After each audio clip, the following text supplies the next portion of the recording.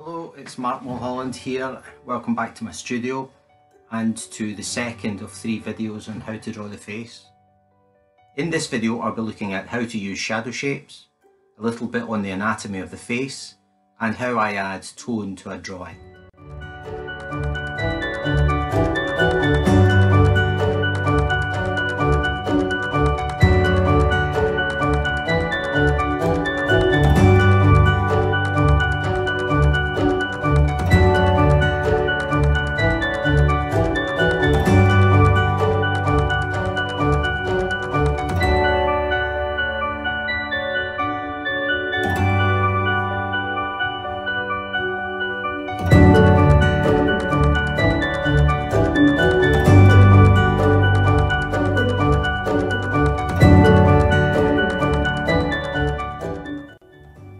Shadow shapes is the term given to areas of a large shape that has been split into smaller sections, where different tones or shades meet an outline is drawn. For example, where a light tone meets a mid-tone or a dark tone. I have shown this using red lines here. The face is split up into segments, whereby outlines are drawn to identify the edges of a given tone. That way, a larger shape, for example the larger area of a cheek or a forehead, is split into smaller sections, and this helps to then show the planes or surfaces of a three-dimensional form.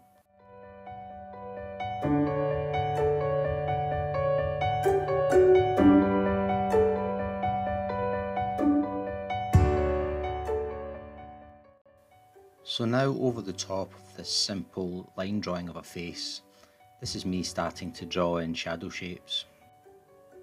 Here I've noticed a shadow underneath the middle part of the nose, working on the end of the nose, outlining that highlight of light tone on the end of the nose.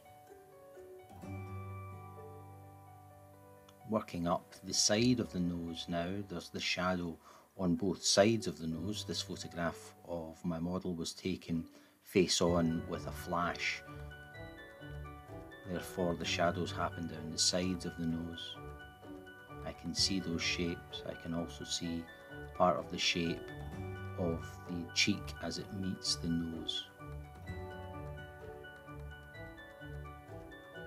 So if you imagine paint by numbers, you have a surface which is split into shapes.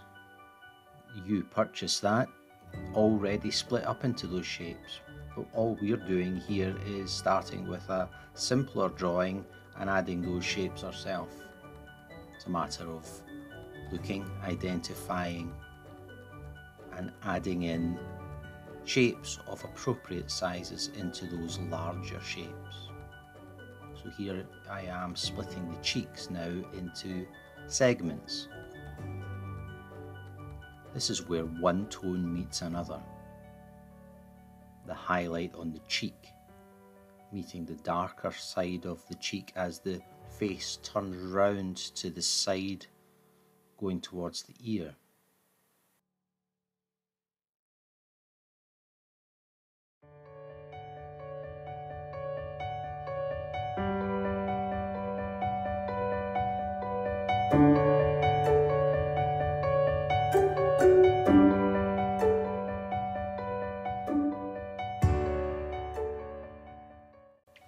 It's worth pointing out here again that what we're drawing, what we're aiming to do, is divide the face into sections. These are planes, surfaces, three-dimensional surfaces of the face, where a dark tone meets a light tone, or a light tone meets a mid-tone, for example.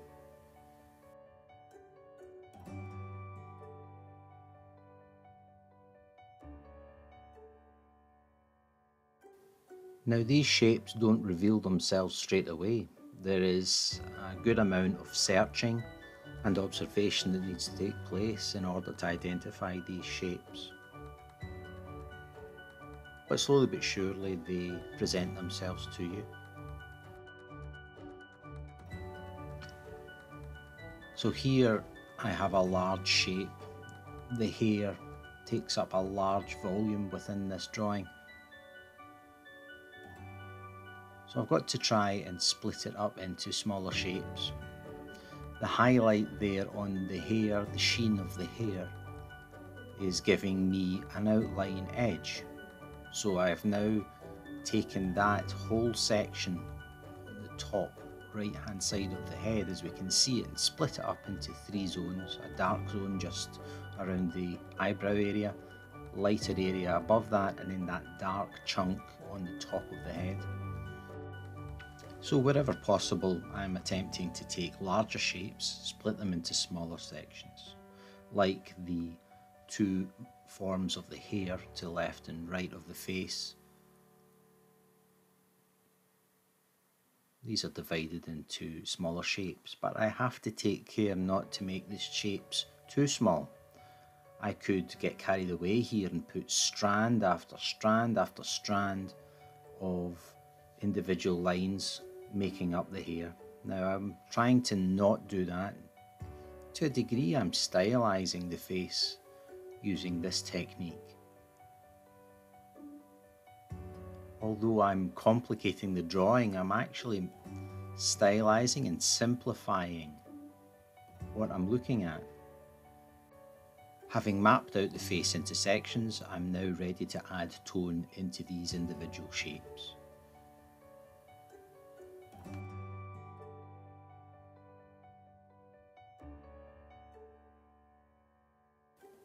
When drawing shadow shapes over the top surface of a drawing, what I'm actually doing is identifying what lies beneath. Using a red pen and some simple lines, I'm going to show you a few muscle groups. So large shapes around about the eyes, these are for muscles called the orbicularis oculi, which help to control the opening and closing of the eyes. And then the orbicularis oris around the mouth, again helping to control the opening and closing of that area. Now these 2 zones, the mouth and the eyes, help to suggest emotions, expressions within the face.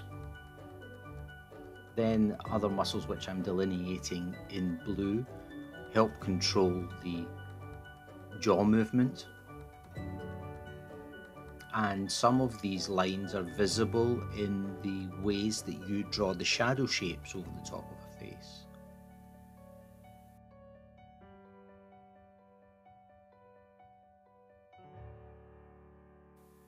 Without complicating things too much with anatomical terminology, the lines I'm drawing in at the moment, you can picture forming frown lines on a face. The muscles that are grouped on the forehead help raise the eyebrows and again suggest emotion. Now these are only a few of the 43 different muscles that we have in our face.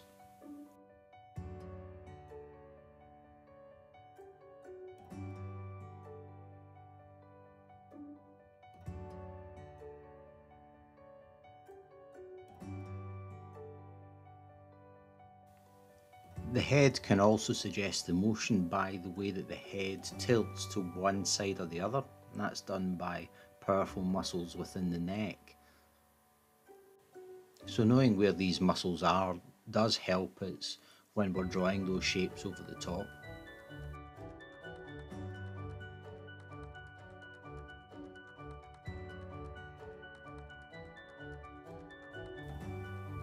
Now to add tone into these shadow shapes. So I can add tone, I could also say that I am shading in. Another expression used is to add value. So tone, shade or value are the same thing.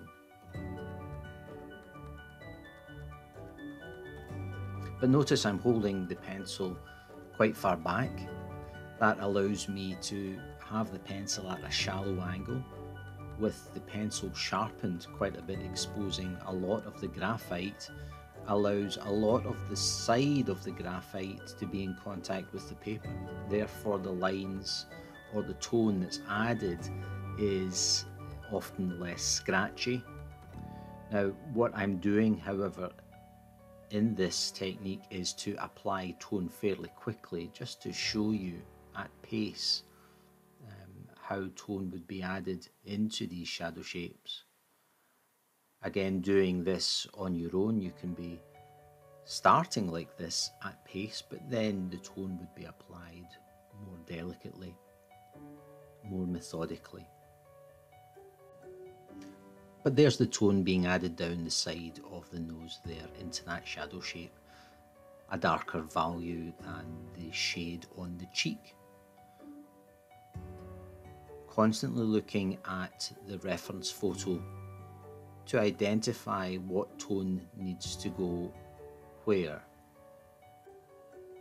So at the early stage of a drawing, tones don't reveal themselves to you straight away. The correct tone requires looking, application of base layers of lighter tones first, and then you can work up to the darker tone. Don't necessarily add the dark tone straight away with the intensity as you see it. Perhaps you need to work up to that. So by adding tone, we are attempting to create the illusion of 3 dimensions on a 2-dimensional flat surface.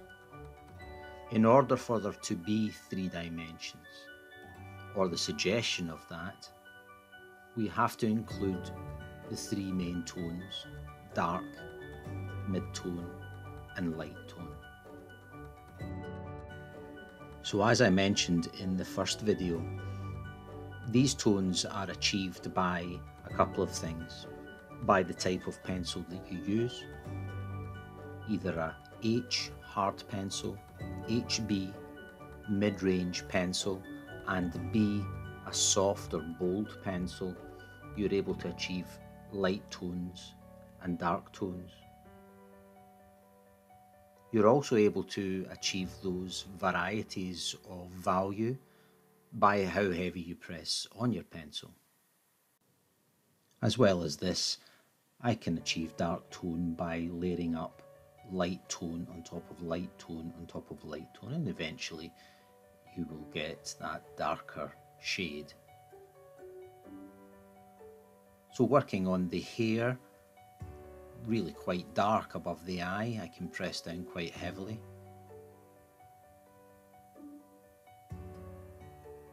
Going back over the top of some of the shadow shapes just to make my job easier, allow me to see things. Working with that series of straight lines of shading in at pace. This is often known as killing the white, but is a way of getting rid of the plain colour of the paper, getting a good amount of your drawing filled in with base tones, because the creative process for me is quite a mind game. To have quite a lot of my drawing filled in with these base layers makes me feel that I'm getting ahead well. In that knowledge then, I can settle into my drawing technique and start producing my best.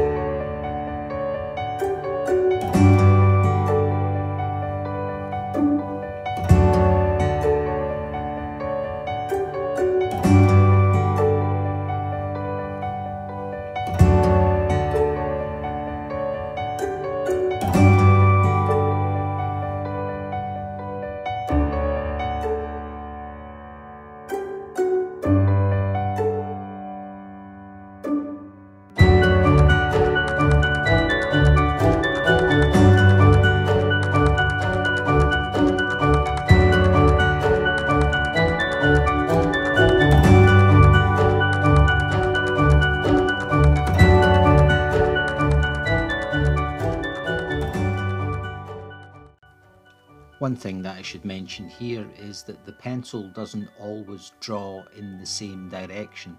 So in drawing this form of, I would call it hatching, the lines are getting pulled in a variety of different directions. So the pencil straight up and down, or from top left to bottom right, or from top right to bottom left, to create this variety in the mark making that I'm using. Now I am trying to copy what I'm seeing from the photograph, but I am not creating a replica, precise replica. This is a piece of artwork. This is an expressive, creative process, and therefore I'm putting a part of myself into it. So this is where the mark making starts identifying the drawing as me. A part of me goes into this. Of course, there are those who wish to create a drawing which is very realistic, so photorealistic or hyper-realistic, where everything is drawn in a way where you don't see the hand of the artist. It's like a photograph. Whereas I'm using the photograph as a starting point, trying to capture something of the essence of the character. Now, whilst you're drawing, using line or applying tone, you're working from that source image, I encourage you to stop occasionally, get back, stand up, and remove yourself from that close proximity to what you're working on. See it from a distance.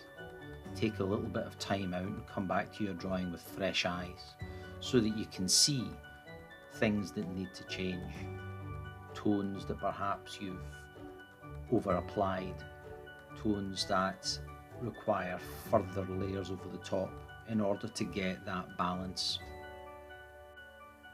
So looking at my work more holistically in this moment, I'm noticing that the top of the head in my drawing is a little bit too wide around about the forehead area. It could narrow down and make the head a little bit more raised, a little bit more pointed. Needing to get some darker tones into the hair to left and right. But this is me starting out. This is only a start. To give you an idea of the amount of time it's taken, drawing out the shadow shapes on this face in this drawing took me around about 10 minutes, followed by the application of tone on this drawing up until this point now has taken me just under 20 minutes. It may take you a bit longer. However, don't rush. Take your time and things will happen. Thanks again for joining me in this video. In the next video, the last of the 3 videos on how to draw the face, I'll be looking at different techniques and media that you can use to create really expressive drawings. See you then.